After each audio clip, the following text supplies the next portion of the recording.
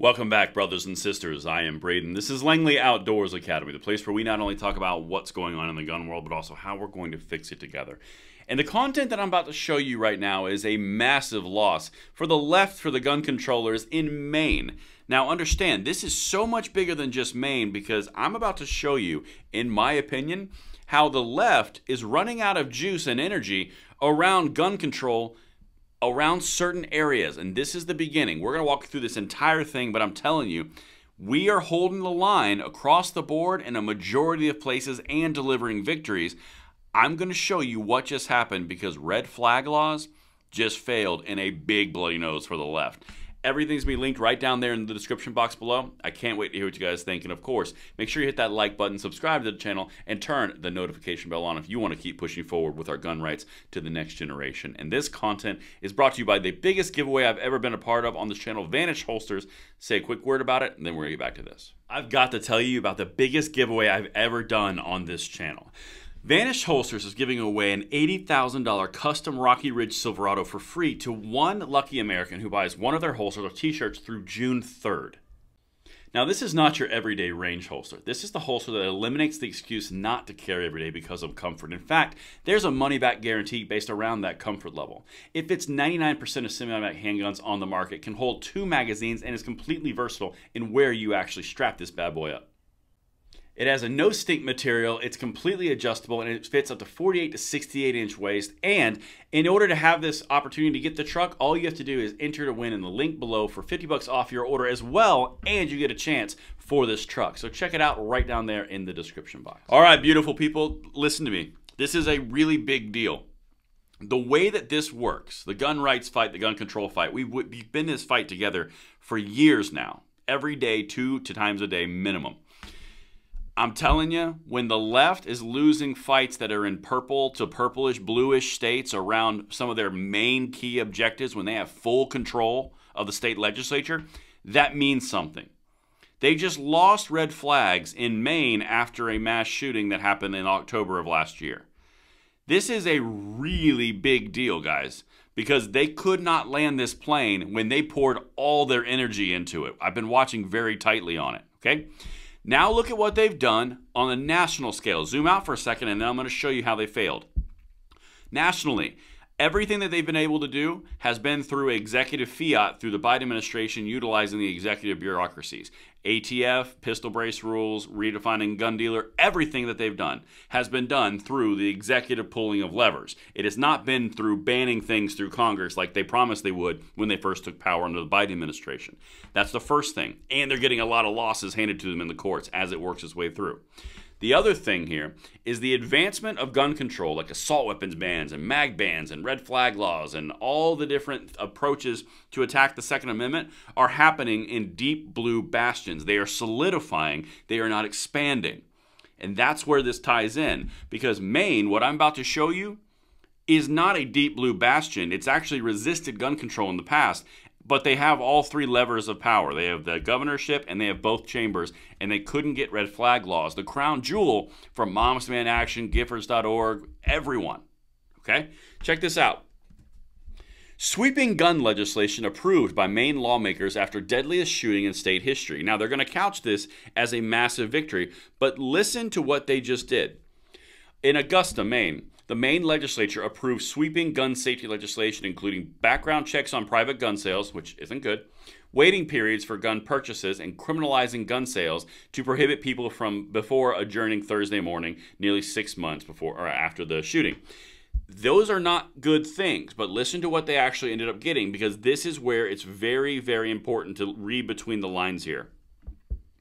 The governor will sign her bill, approved early Thursday, so that happened this morning, that would strengthen the state's yellow flag law. Strengthen the yellow flag law, not red flag laws. They straight up Heisman'd the red flag laws, okay? That's a big part of this. Boost background checks for private sales of guns. Don't love that.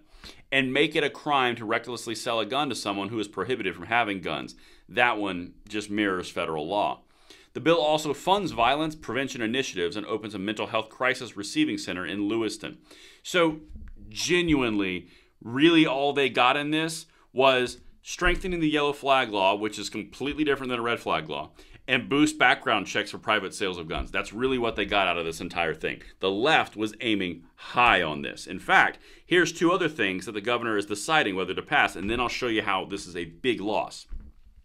The governor will review two other bills narrowly approved by the Senate on Wednesday to establish a 72-hour waiting period for gun purchases and a ban on bump stocks.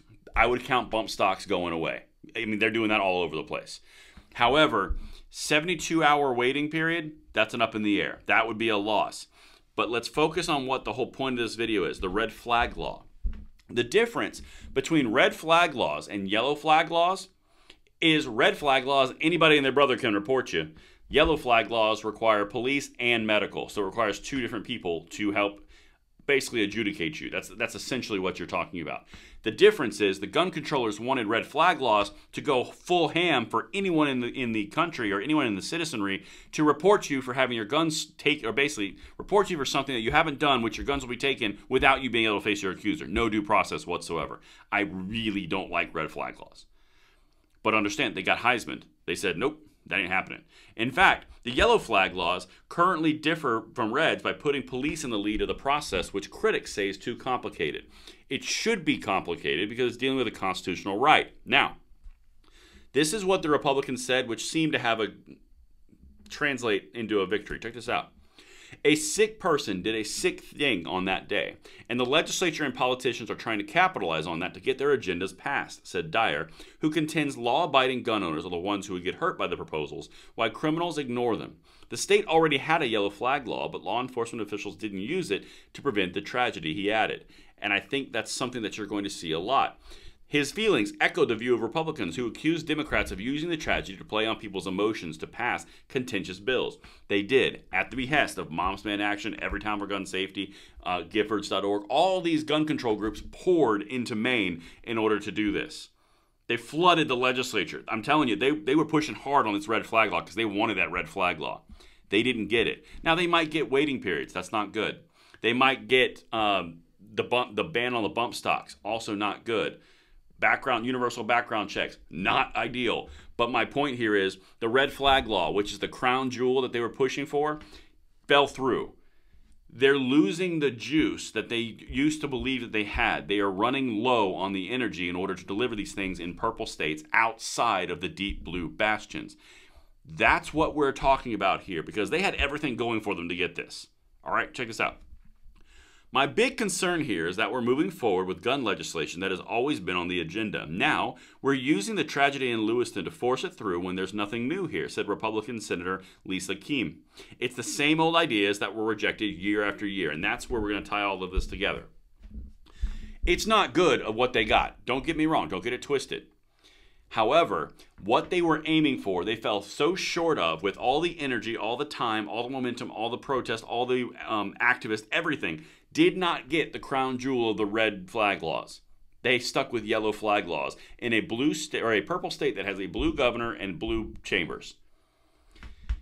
The reason that I'm doing this video is not to celebrate they got this or they didn't get this. That's a piece of it. What I'm really trying to tie this back to is understand nationally on a whole view of zooming out, you are making progress and holding them at bay and winning in certain areas.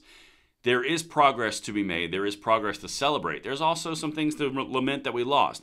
But understand, they just took a black eye and they're trying to dress it up as we made sweeping changes when they really didn't make the sweeping changes that they're telling you they did. And that's what I've got for you guys. Let me know what you think in the comments below, and I'll see you on the next one. I'm Braden. See you later.